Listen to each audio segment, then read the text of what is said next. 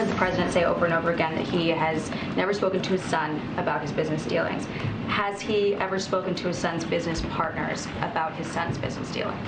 Again, nothing has changed about what I said yesterday. The president does not get involved in the business dealings of his son. Even through his son's business partners? Nothing has changed since what I said yesterday. The continued denials from the White House are becoming a little bit unbelievable, don't you think? Now, brand new reporting from the Daily Mail reveals that Joe Biden agreed to pay his son Hunter's legal fees for his deal with this Chinese government-controlled company. So he was only able to pay the bills after he earned millions of dollars through his and his wife's companies after he left the office of VP.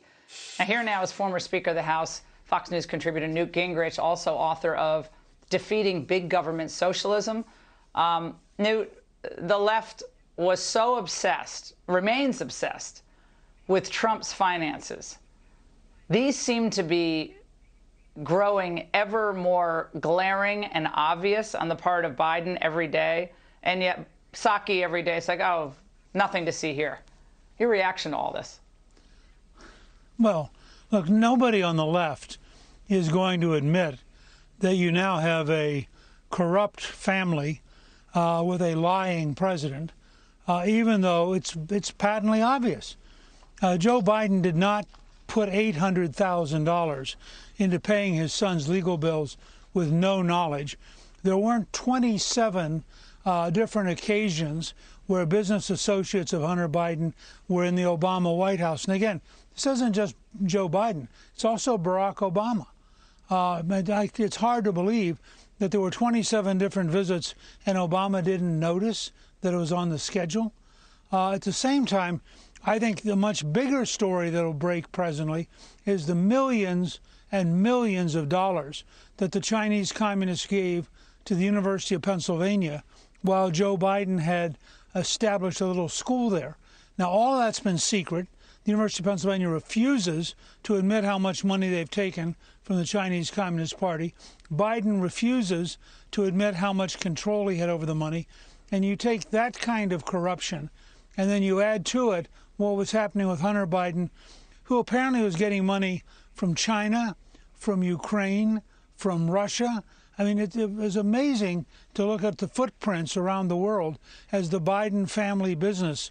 And that's really what it was. It's a Biden family business. It's not just about Hunter Biden, but it's about the current president of the United States, who I think clearly has lied to the country over and over and over about this issue.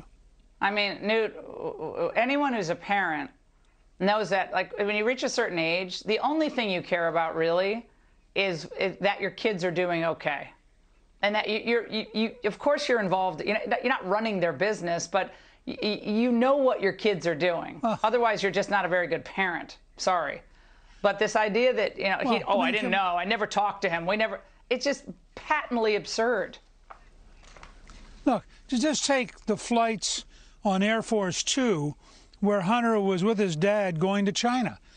They want to tell us that on a 14 or 16-hour flight, Joe never said, gee, Hunter, what are you doing over here? Or, how's the business going?